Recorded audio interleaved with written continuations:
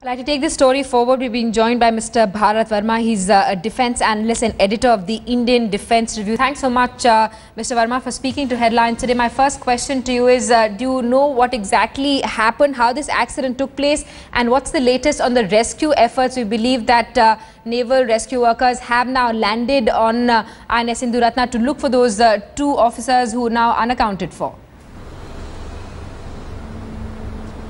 The first and the foremost thing is these submarines should have been scrapped many years back.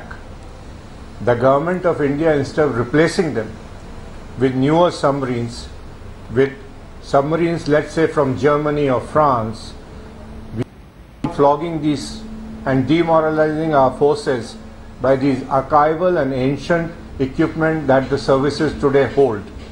And the result is today's accident, where it appears that the hydrogen accumulated in the battery section in the pits of the submarine did explode, and that has caused this serious and grave accident. The point here is, when the Navy has told Government of India, Ministry of Defence, 15 years long-term perspective planning was sent 15 years back, almost 20 years back, that this is the aging process. These submarines need to be kicked out, new ones to be brought in. So you don't do that. You keep flogging, you keep... Absolutely. And Mr. Verma, my second question to you is...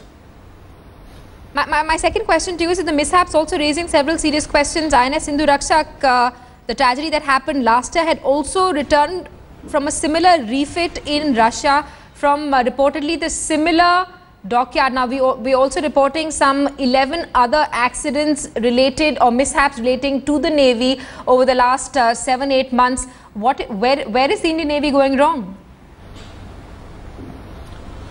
First, where is the Ministry of Defence going wrong? It's not being able to replace equipments. That's a very major area. Second,